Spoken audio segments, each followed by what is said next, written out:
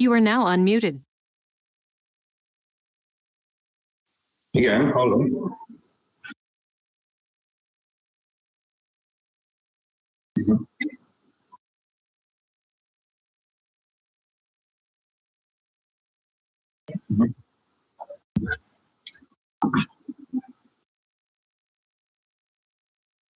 Jó, én megnyitottam magamnak a YouTube channelt is lehalkítva, tehát ott is fogom látni, hogyha valami történik.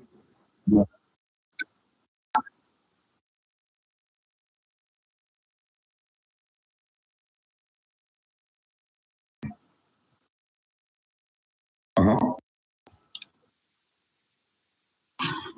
Jó, ott a hangot nyilván kikapcsoltam, majd remélem nem lesz zavaró a késés. Meglátjuk, hogy működik. Rendben. You are now muted.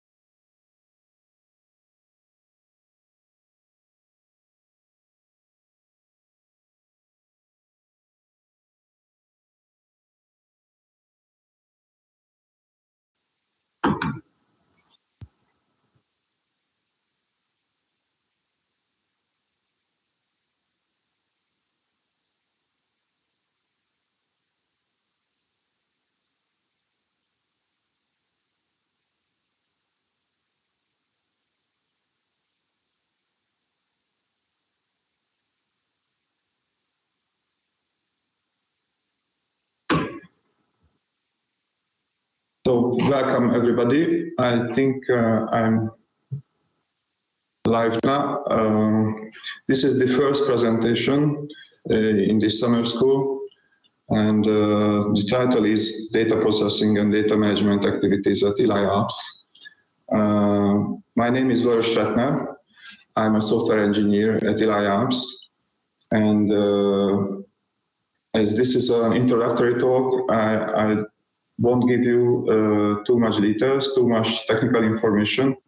I would like to give you an overview about ELI-ALPS and data processing and data management activities here.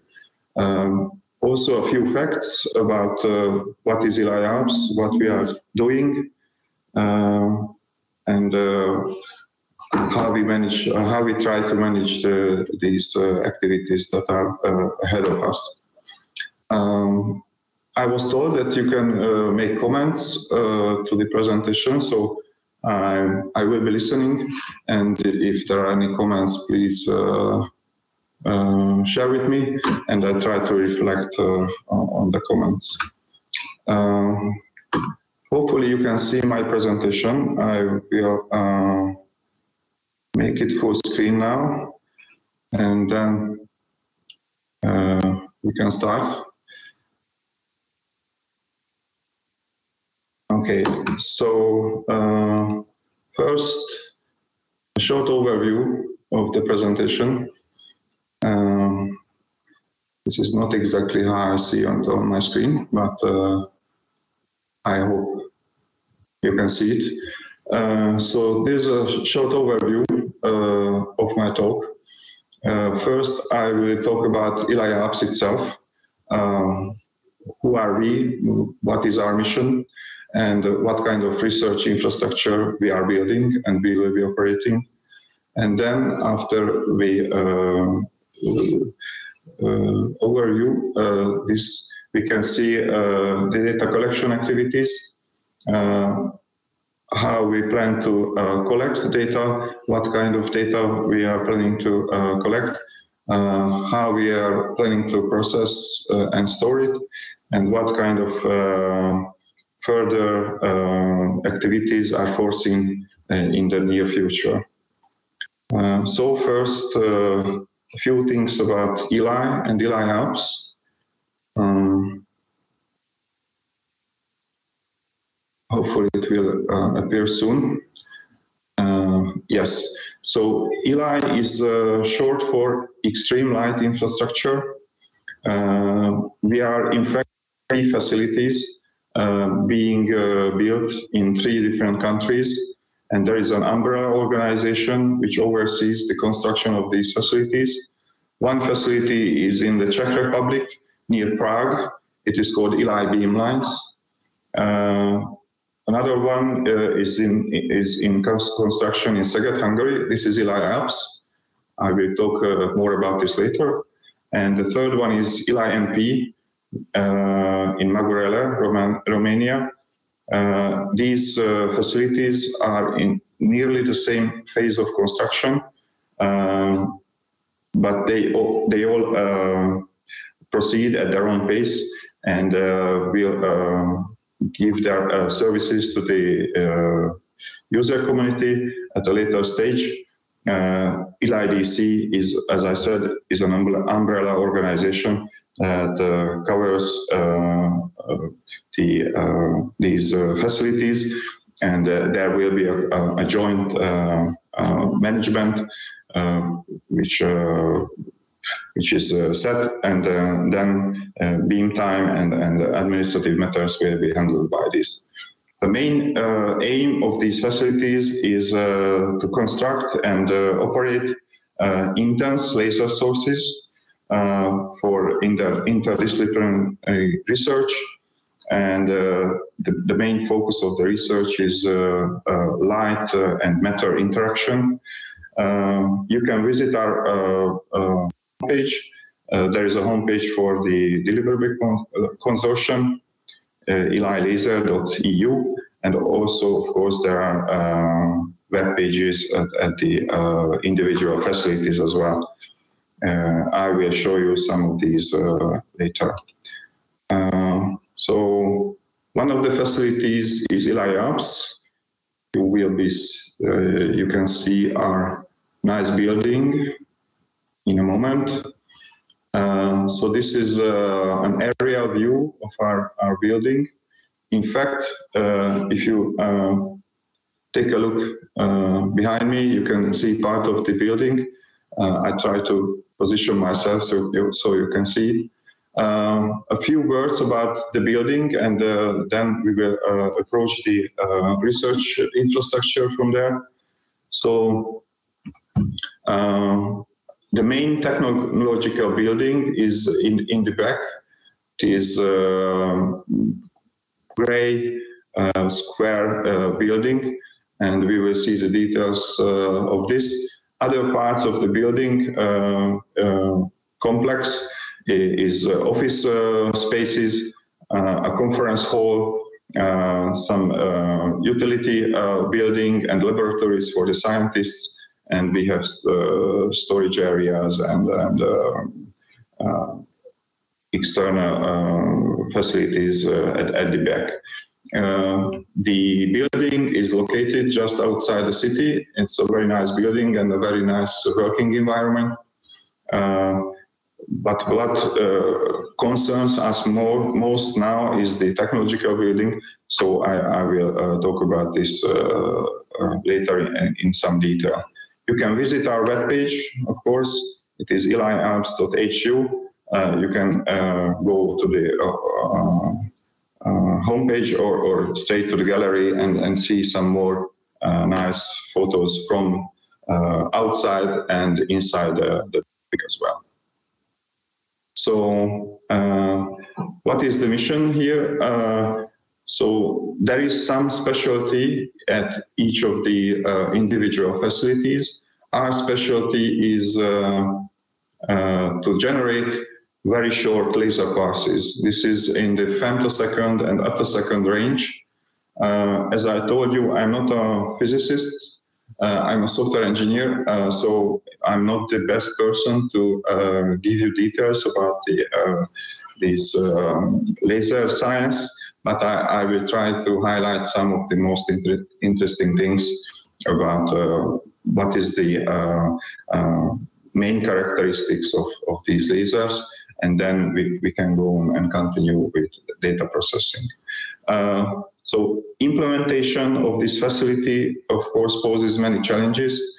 I will concentrate on the IT side of these challenges, the IT infrastructure. So we have to have a very special data network, storage capacity, computing capabilities. We need to develop our custom control system software so that all these equipment will be we will be able to operate them. And of course, the main topic of this talk and the whole summer school is data processing and data management. So a few words about these short laser passes. So the ALPS part in ELI-ALPS is up-to-second light pass source. Okay, up-to-second is there to characterize the length of the pass. Interestingly enough, it's not usually it's not given in some sort of length, but they characterize it with time. And our research technology is built by this scheme. We have primary laser sources which produce so-called long passes, which are of course not that long, but compared to the ones we would like to generate, they are long. They are in the femtosecond range, and we have a beam transport part, which are mainly vacuum chambers and vacuum tubes where these passes are propagated to secondary sources, and these secondary sources are where the magic happens. They generate short passes, and these passes will be again delivered to end stations where measurements and experiments will happen. These short passes will give the possibility of studying light and matter interaction. As you could see earlier, there is a fine temporal resolution which can be achieved by these short passes. So very short processes can be studied inside very tiny places of matter.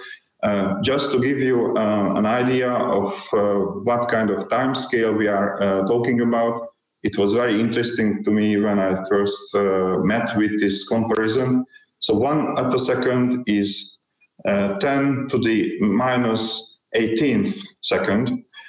This is, well, you can see it's quite short, but if we put this into perspective, 10 to the 18th second is approximately 31 billion years, which is comparable to the age of the universe.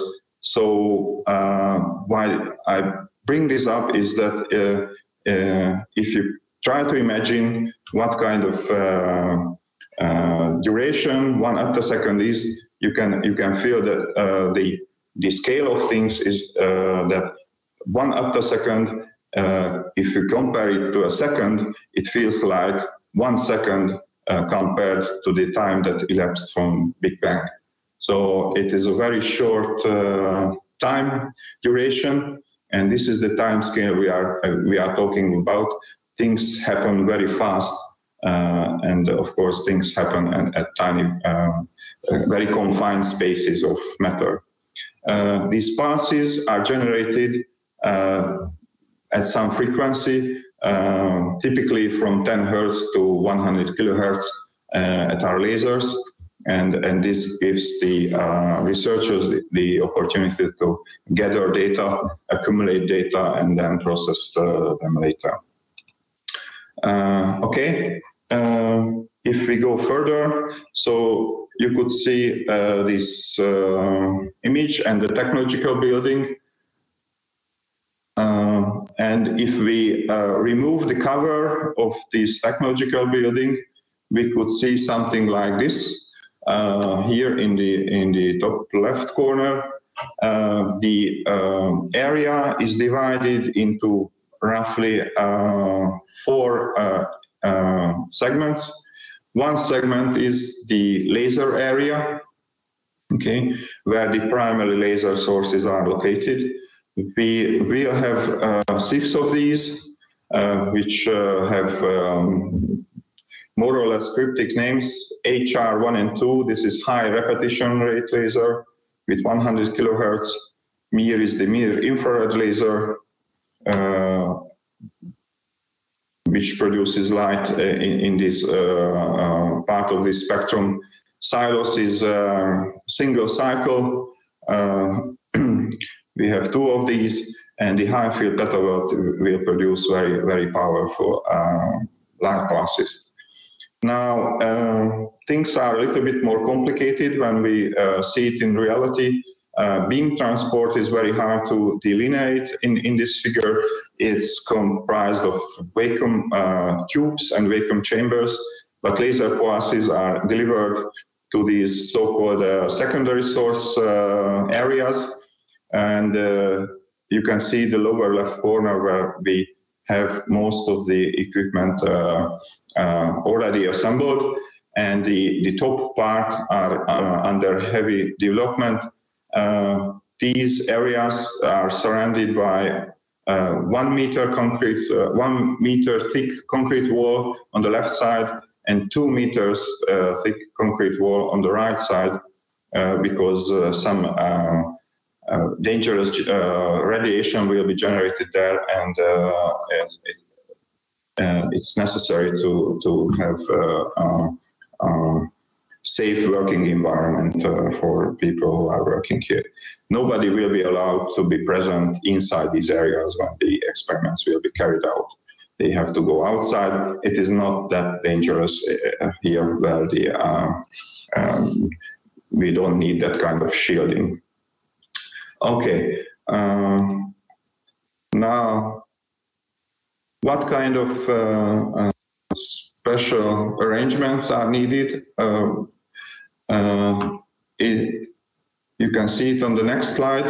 The construction of this building is special. It is built on a vibration-free base, because vibration causes disturbances in light propagation, and that should be avoided.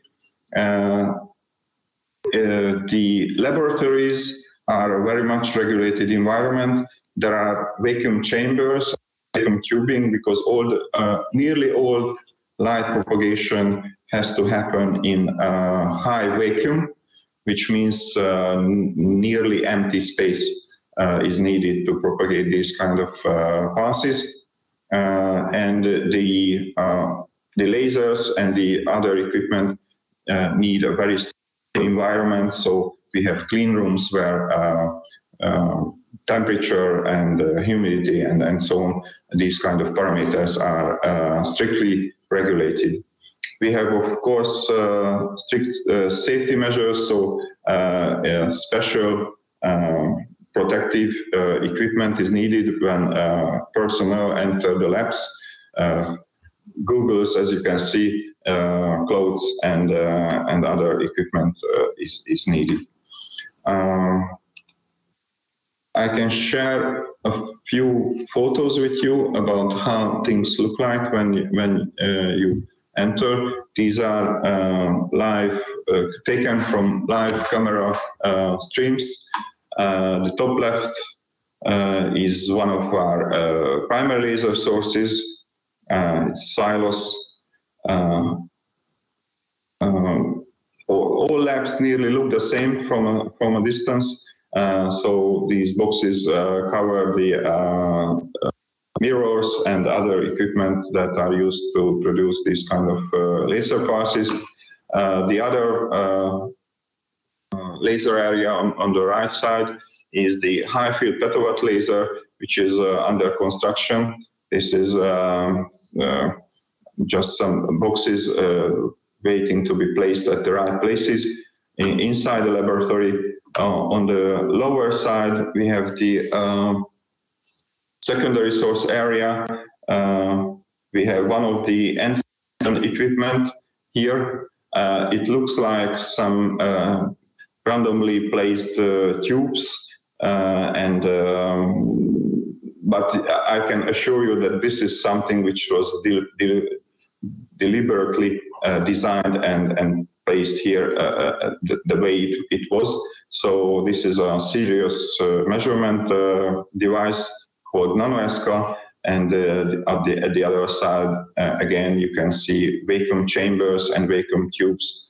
Laser pulses enter the area from the lower part and then propagate towards the upper part.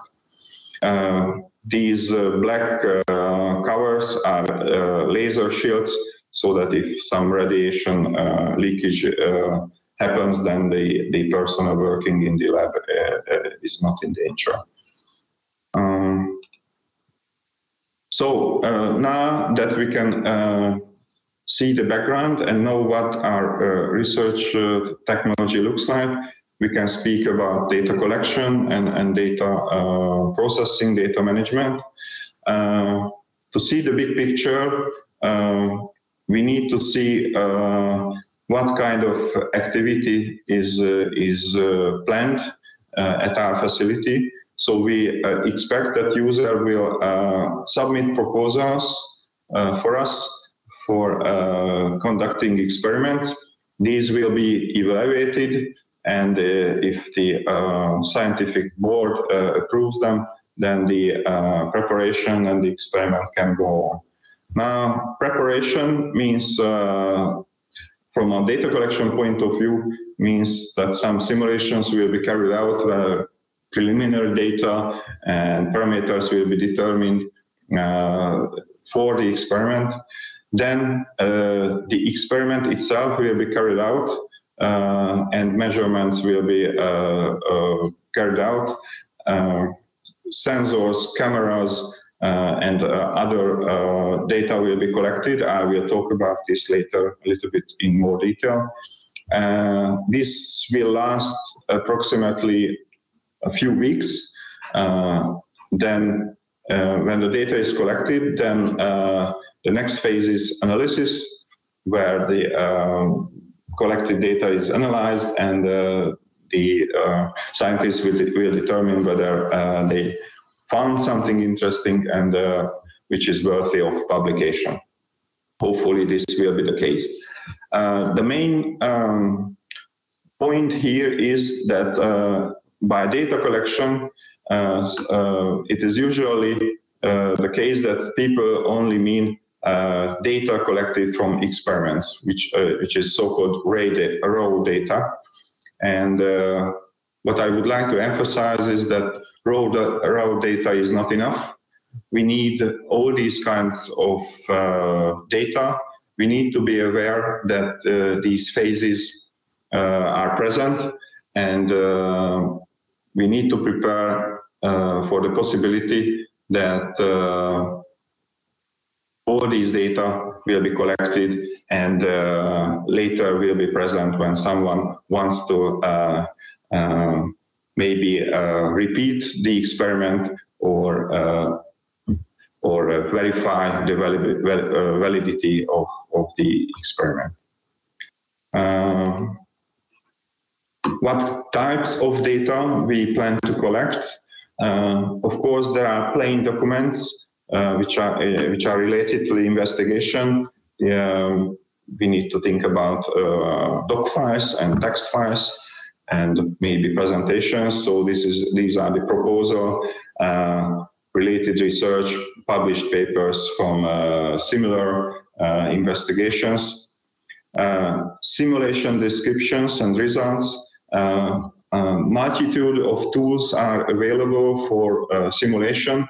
So we need to be able to accommodate these, store the descriptions and the results in the data set that is collected for the particular investigation. Then, of course, the most interesting part is measurement during the experiment. These include sensor data and data from the end station and experimental devices, for example, voltages, histograms, images taken by cameras. This is very often the case at ELI-ALPS. We will have a lot of images, and of course they can take up considerable space, and we need to store them. Scientists increasingly use logbooks and electronic logbooks instead of paper-based logbooks, and we created an electronic logbooks service for them here at ELI-ALPS. This is in fact of the experiment, and these data also will be stored alongside of the rest. Logbook entries are put there by the scientists themselves manually. They can include text, images, anything they want that is related to the experiment. A very important part of data is the so-called environment data, which means the environment of the experiment. As I told you, there is a very special laboratory environment with vibration sensors, pressure gauges, temperature sensors, and so on. And we need to measure and record all these data so that the experiment can be interpreted and maybe repeated later. Okay, and then of course, analysis, descriptions and results, charts, calculations, and of course, if there are any publications as a result of the experiment, then these can be at least linked to this collection of data. So the main aim, and this will be repeated over and over, is verifiability of the experiment and reproducibility of the experiment. We need as much data as possible so that these aims can be fulfilled. A few details about what kind of environmental data we collect, because this is very specific to ELI-ALPS. You can see the technological building layout again, and on the left I listed some of the environmental data that we collect alongside with the raw data. Sometimes these kind of data are also called metadata because they are distinguished from the sensor data and the raw data that is collected during the experiment. So what we are collecting, we collect path characteristic data. So what kind of passes the primary sources and the secondary sources are providing. Of course, duration, stability, power, average power, peak power, this kind of characteristics from the laser passes themselves. We try to produce very stable characteristics for these passes, but of course there is a slight variation. This cannot be avoided. So it's important that we know how much deviation or differences there from the specifications, if there are any. As I told you, vibration can affect the experiment very much. So we have dozens of vibration sensors placed into the floor of the building, and we collect these vibration sensor data continuously, and we can attach these data to the experimental data. So later analysis can take into account these vibrations if there were any unusual activity during the experiment. Then that can say something about whether the measurement was what kind of effects it has on the measurements themselves. As I told you, light propagation is done inside vacuum, so we have quite a number of vacuum chambers, vacuum tubes, all kinds of vacuum equipment which we need to produce these vacuums. And then, of course, we measure the pressure or maybe lack of it, because there is nothing in these chambers, so there is no. If everything goes well, then there is no pressure in the chambers, or very low pressure. It is so-called high vacuum, which is being produced there. We have several technological gases which take part in the laser pulse production, helium, hydrogen, and so other gases. And of course, the pressure of these gases is also important. The laboratory environment is controlled, and the stability of this laboratory environment is very important for the safe operation of the laser and the predictable operation of the lasers. So we collect temperature data, air humidity, particle counts, how many dust particles are in the air, very little, of course, and relative pressure, because we maintain overpressure in the laboratories, so air goes from the laboratories to the outside. So this ensures that no contamination or no dust can enter the laboratories when someone leaves the room or enters the room. On the bottom part, there is a live visualization of all these environmental data which we collect. This is a service provided for our internal staff and also for the users, so they can monitor these environmental characteristics and immediately see if there is something which is not according to the specifications. There are several of these dashboards. There is one for each laboratory, and if there is a unique combination of parameters which they would like to monitor, then we can create one for them, and then they can monitor the parameters which they are interested in. This is very popular and already operating for a few years. Not everything which I'm talking about is ready yet.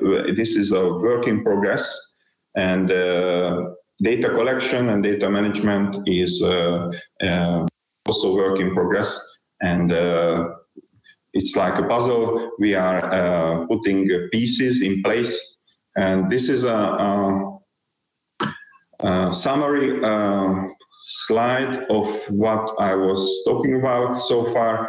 So we have the phases of the experiment: initiation, preparation, experiment itself, analysis, dissemination, which also can mean publication, of course, and this happy face on the bottom is the user or experimenter who, of course, produces directly or indirectly this kind of data. And then we are required to put in place a catalog which contains all these kinds of data which are accumulated during an experiment or investigation, from initiation through simulation and environment data and sensor data up until the publication. And then hopefully there will be happy users who will use this. This catalog is a searchable catalog, and if it works like a search engine, if they put in some search terms, then a list of hits will be provided for them, and then they can select what they are interested in, and hopefully can access all the data which is relevant to the particular investigation. This happens, of course, after an embargo period, which is typically a few years, 2 or 3 years. During that embargo period, only the experimental team can use the data, and when the embargo period is over, then it will be open up, and other researchers can benefit from the results of these kind of investigations. Not, as I said, not every piece of this puzzle is in place yet. We are building the system piece by piece, but this is the big picture we see ahead of us, and this is where we are going. Now, a few details about what we have on site.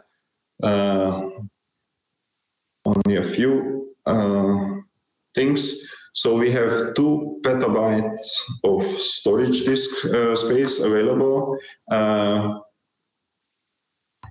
We think that this will be enough for at least 2 or 3 years to come. So data is not accumulating in a pace that we think this will fill up. If there will be a need for an extra storage space, then of course this will be extended either on site, or we will make arrangements so that this will be available in the cloud somewhere for the researchers. We have one HPC, a high performance computing cluster, which contains very powerful CPUs and GPUs for scientific batch computation. Our scientists like this very much. They use it to their full capacity. To be honest, there is not enough capacity in the world for the scientists. They can adjust the parameters very quickly so that they fill up the available resources. But it's important that we have some kind of computing capability, computing resources on site, so that they can run their simulations and analyze their results. Also, there are some kinds of computations and use cases which require interactive use. These include very popular scientific applications like MATLAB and COMSOL and so on. So we have a plan, and we are near completion of interactive server HPC, which they can use then from their own offices via remote connection, and they can use it interactively. There is one particular application which I would like to draw your attention to. I don't know how much you know about these so-called Jupyter notebooks, but it seems to be an emerging technology which is already very popular among our scientists. These Jupyter notebooks are an interesting mixture of code, so executable code, Python, for example, equations, visualizations, and text, which is a description of the experiment or the analysis they are carrying out. And this is also interactive, so these notebooks can be created so that if you change a parameter, or change an equation, then almost immediately the results reflect the change, so that these kind of notebooks can be used for exploring what kind of results can be derived from the data the scientists have. So this is becoming very popular, and I think it is worth a look. And if you haven't met with this kind of technology, then I very much encourage you to check it out and see whether it fits you, and you can use it for your own purposes. Chances are that you can. We are also popularizing it among our scientists, so more and more of our internal staff and users can use it. We make it sure that we put the resources behind it, because of course these kind of computations can be very costly, and we need a lot of computing power behind it. But if it's there, then we can have these kind of interactive notebooks, and very nice results can be derived from it. Okay, I'm near the end of my presentation. I think we have a few minutes left. What I would like to also talk about, it's a little bit further away in the future, but it is something we are going towards and we see on the horizon. And I would like to go back to the topic of verifiability and reproducibility of the experiments or the investigations. And this is a common theme which is recognized not only by us, but by the international research community. And what these kind of concepts resulted in is these so-called FAIR data principles. FAIR is an acronym which is constructed from these 4 words: findable, accessible, interoperable, and reusable. And these are the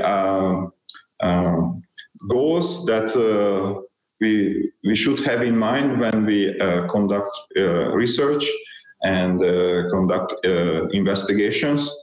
And this is something which encompasses the goals that we should aim for when we collect data as well. So what these terms mean, a little bit in more detail. Findable means that the data needs to be findable. If I look for some kind of experiment from the past, then I should be able to find it. For these, there are some requirements. For example, there should be unique IDs assigned to specific parts of the investigations, even to pieces of research equipment which were used during the investigation. And also we need to provide rich metadata for the investigation. This is the same thing I was talking about when it was on a slide. I put it on a slide that raw data is not enough. So put it into another term, rich metadata is needed. So we need to put in as much auxiliary data next to the raw data, so that we can interpret what was happening during the investigation. The data needs to be accessible, so we need to use standard tools, standard retrieval methods, and open protocols to retrieve the data. For example, using a simple web browser or log into an FTP site or whatever. The important thing is that it needs to be widely accessible, so that no special software installation is needed, so that everybody can benefit from the data that was collected. Next is interoperable. Means that the reason behind is that a piece of data in isolation is very useful. We need to combine data from different sources. We need to relate data to each other, and this is only possible if the formats are compatible, not necessarily the same, but at least compatible. And the formats are such that the tools that we use every day can recognize them and can use them. So this is again the question of standards. We should use data formats that are standard and can be used by a wide group of researchers and users, anybody who is interested in the investigation. It's also important that we create so-called vocabularies, which are special terms for a field of investigation, so that these terms which are in these vocabularies can be used in searches. And if we want to, for example, look for investigations that involved a specific wavelength or energy level or a specific substance that was used, then we should be able to enter searches that give details about these.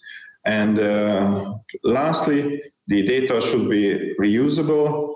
So again, this is a topic that comes up very often. It should be, all the rest is just a template which needs to be filled in. So it's up to the individual researchers and the people who take part in the investigation to fill in the structure. They should take care to provide accurate and relevant content in the data set. Nobody else can do this. Only the people who take part in the actual investigation.